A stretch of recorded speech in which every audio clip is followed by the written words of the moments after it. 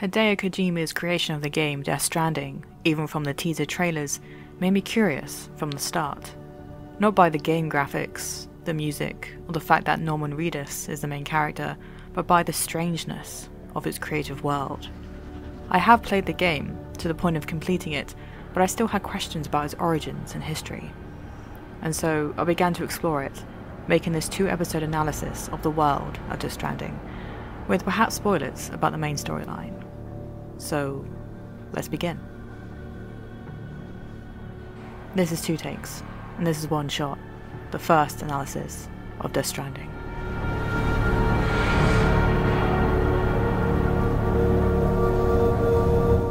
The spectral Earth, the concept of the living and the dead becoming intermingled, when the borders are blurred and overlapping seem to be a prominent thing, even a devastatingly dangerous one.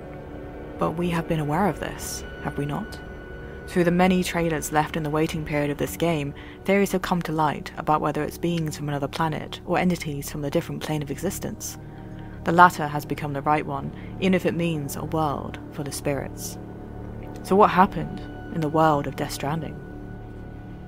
Throughout the game, the further you venture into the storyline, the more information you can grasp together to get a better understanding of what has happened. And with that information, as well as various other types of research, I have found an approximate storyline within our own history that Kojima has taken and made his own. Therefore, there will be links from our world to the spectral one. At the beginning of the game, we hear Sam say this. Once there was an explosion, a bang which gave birth to time and space. Once there was an explosion, a bang which set a planet spinning in that space. Once there was an explosion, a bang which gave rise to life as we know it. And then came the next explosion. Let's look at each comment as 4 points. The first being an explosion gave birth to time and space. This is a direct reference to the Big Bang and the creation of the universe around 13.7 billion years ago. The second, a bang that set a planet spinning into space, is referencing the act of a supernova, the death of a star, and the dust from it that collides within itself, creating planets and eventual life. Through the death of stars comes new life. The third comment, a bang which gave rise to life as we know it, goes further than the creation of a planet, but the evolution of the major groups of animals first appear in the fossil record. This time period, because of the acceleration of the evolution in such a short space of time, was coined the Cambrian explosion, and thus is in the third explosion that Sam talks about. The last one, the next explosion that will be our last, is referencing what is going to happen with the universe of Death Stranding. An explosion that will eventually come and tip the balance of life and death in the earthly plane. Its importance being compared to that as the Big Bang. This explosion is inevitable, by Sam's reference to this being our last one. What is not explained is how or why. But the comment of came the next explosion hints that it might have already happened before the player begins the game. It is during the conversations the main character Sam has with Hartman, another character, it is explained and theorized in more detail. Hartman essentially theorized that the Death Stranding has happened at least 5 times in the past. What he is referencing to is the 5 major mass extinctions, a real-life thing that happened on Earth, to which Kojima has referenced in his universe.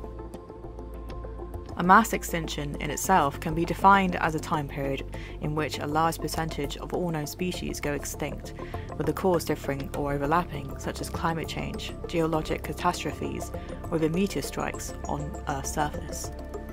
The most known one is the 5th mass extinction, the KT, best known for the elimination of most of the dinosaurs.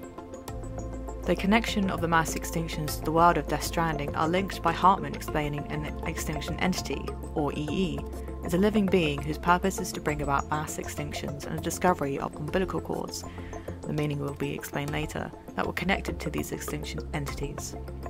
From archaeological findings of the prior strandings, the previous EEs may have been a holy mammoth, Neanderthal, a dinosaur, and a tribolite. Not in that order, of course. Each EE corpse was discovered to not have suffered biological decay and possessed an umbilical cord, similar to BT's. Another thing to be explained later.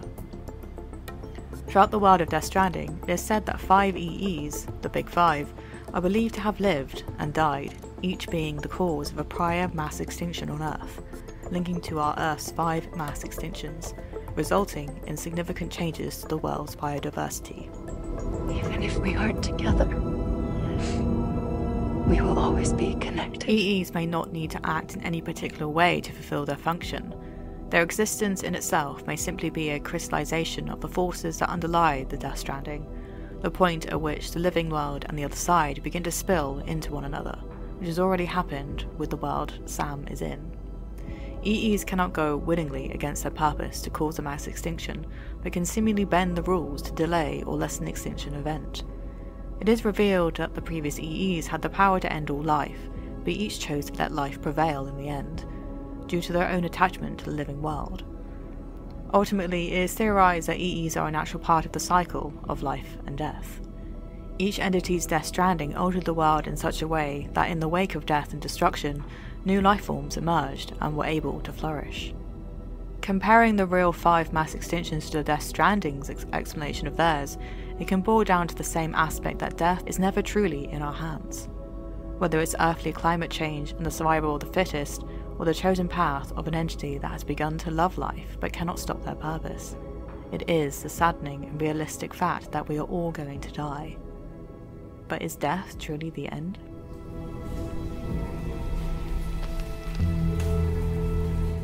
In the world of Death Stranding, it is understood that the line between the living and the dead is essentially a blurred one, if not a collision of two worlds.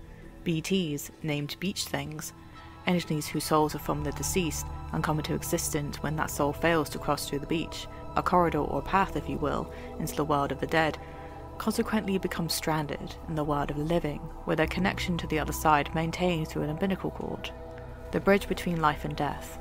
The Death Stranding occurred concurrently with the first recorded sighting of a BT by a doctor performing caesarean section on a brain-dead mother.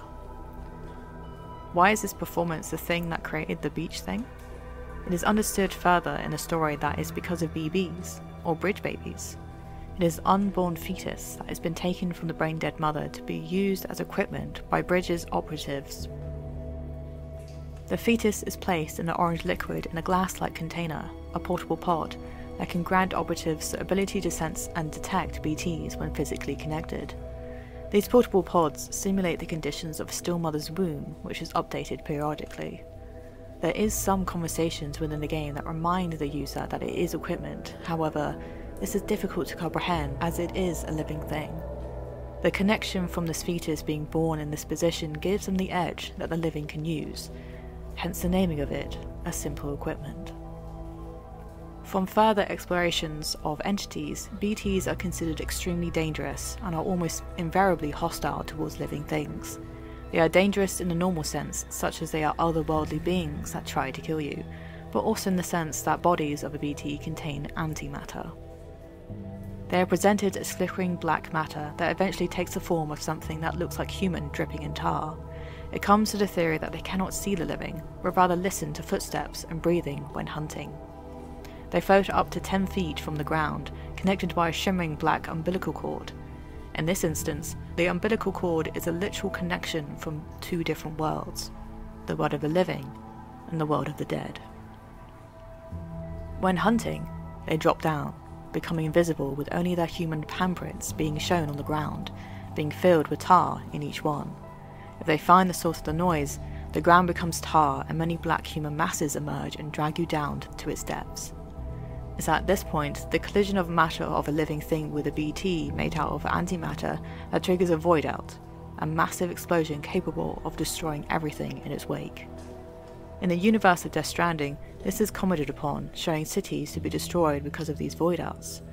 Therefore, in a world in which you can die by coming into contact with strangely formed black antimatter, to your soulless body, after a certain amount of time, you'll be able to cause an explosion that can emphasize that death is not the final act. It is a difficult world to live in, whereas a wrong turn or a wrong decision can become the responsibility of others to take care of your body. If not, then your life is stuck between worlds, and the end that was wanted or unwanted will never cease to be.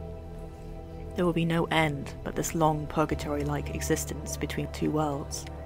Cremation of the body before it turns into a BT is the best course of action for this to be stopped. However, understanding the first part of the game, this is unfortunately not always done.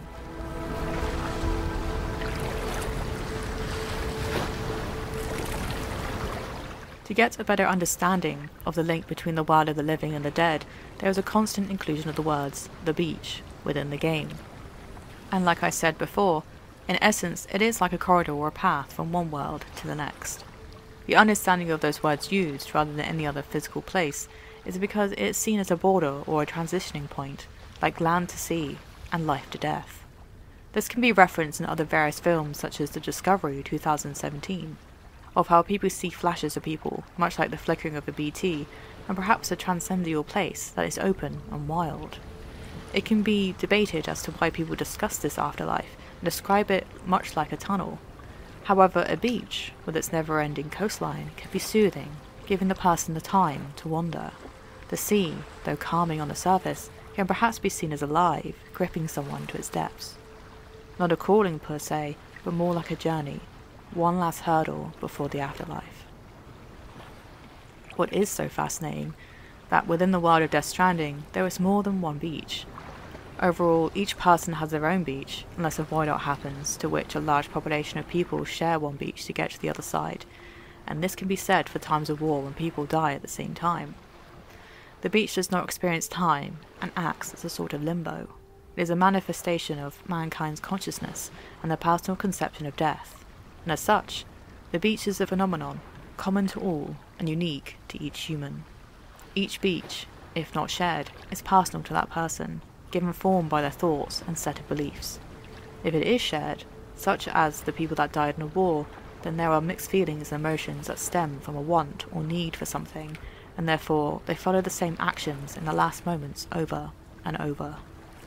The beach is often described as a multiverse, as all souls inhabit a personal beach, in contrast to the land of the living, where everyone's physical body inhabits the same universe.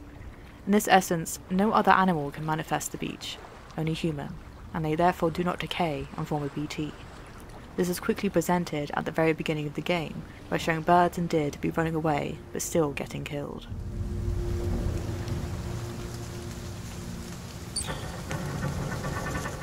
Understanding the concept of BTs and beaches, its creation was based on the antimatter Coryllium, particles that ignore time and were born in the same way our universe was. We just never saw it until the Death Stranding. The word chiral comes from the Greek word kyr, meaning hand. Do you remember me explaining about the BT's hunt? They are shown by only their hands. Another aspect of this is when they are pushed on to the other side, the land of the dead. They leave something behind, one or both chiral hands, modelled out of what looks like golden crystals, pointing upwards almost in a plea, perhaps indicating the yearn to forge a connection with us in the living world.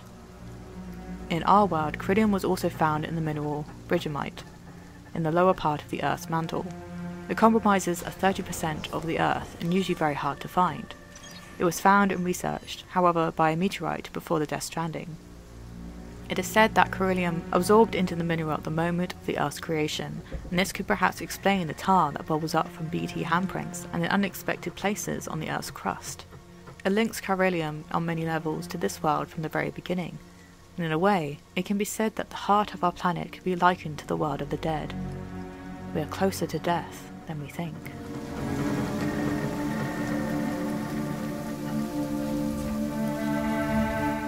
Knowing the beach and what it manifests, we can now understand the concept of beach things and why they are stranded. But what does that really mean, the word stranded? Especially when it comes to the title Death Stranding? If you look at all of the meanings, they all possess a certain importance in the main story arc. Being stranded is when you are isolated, without means of transportation, the idea that you cannot go home. Stranding means being washed up on the shore. Ships do this, and, if you haven't seen this already, whales and dolphins strand themselves on beaches, commonly called cetacean stranding, due to dehydration, collapsing under their own weight, or drowning when high tide covers the blowhole. And a strand refers to something thin, like a wire or fibre, that together can form a rope or bond. BTs are stranded in the living world because of their strand, their umbilical cord, in so many words. Their connection to the world of the dead, the final resting place, has been severed. Stranding is what is happening in the essence of death, You die, and you are stranded between worlds. It is the act of the Void Elves. And the strand, the thing that connect them all together, Sam's strand, for one, and his journey west. And the dead, with their journey west to the land of the dead. This aspect, as well as others, will be further explored in Episode 2, The Journey West.